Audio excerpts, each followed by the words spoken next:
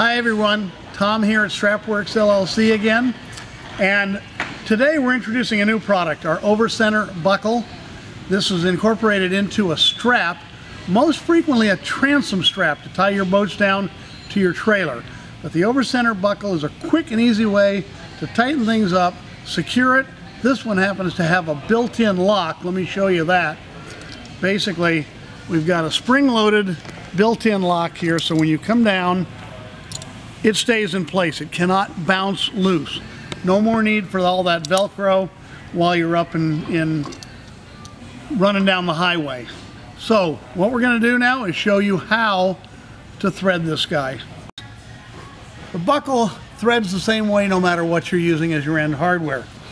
So start by coming up through the bottom of the buckle. Then you come behind what's known as the roller.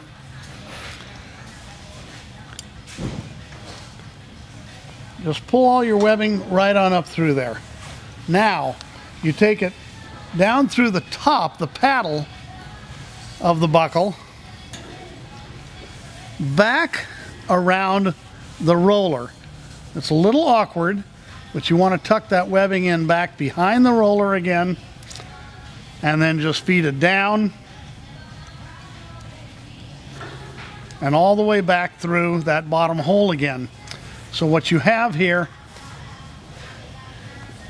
is this unit right here.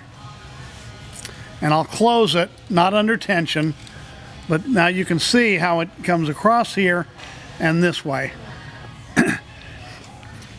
Now at this point in time it's very loose, so you simply open your buckle and you pull your free end until you're kind of snug. Hold it down here and bring your paddle closed. We're pretty darn tight. Okay, now if you don't feel that's tight enough, you can always just open again. Snug it just a little tighter.